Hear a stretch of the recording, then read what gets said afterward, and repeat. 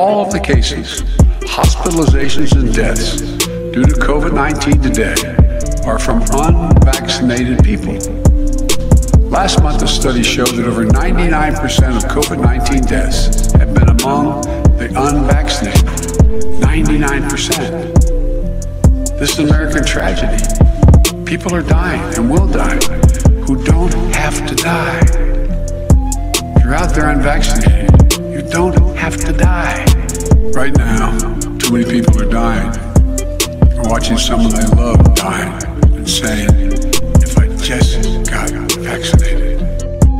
America's divided between the majority of eligible people who are vaccinated and those who are not. And I understand that many of you in the majority are frustrated with the consequences of the failure of the minority to get vaccinated.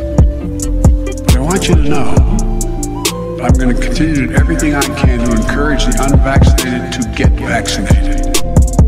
I know people talk about freedom, but I learned growing up in school and my parents, with freedom comes responsibility.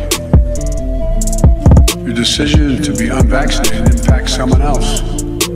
Unvaccinated people spread the virus.